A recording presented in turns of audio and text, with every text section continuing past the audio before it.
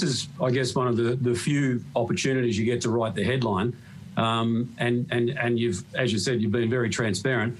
So what is the headline, just to clarify? Is it Nathan Buckley has stepped aside or Nathan Buckley was tapped? I wouldn't presume to do your job for you, TJ, so you can write it however you wish, mate. And one thing I have noticed, that even if I speak from the heart and actually tell you what I think and feel, the headline very rarely is connected to what I say. So just go for it, mate.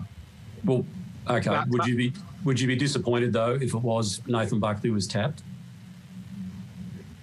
Was tapped on the shoulder. I actually don't even know what that means, mate. But go for it. No, that's. I've had a part in this. I'm not being smart about this, mate, but I have had a part in the conversations. Nothing lasts forever.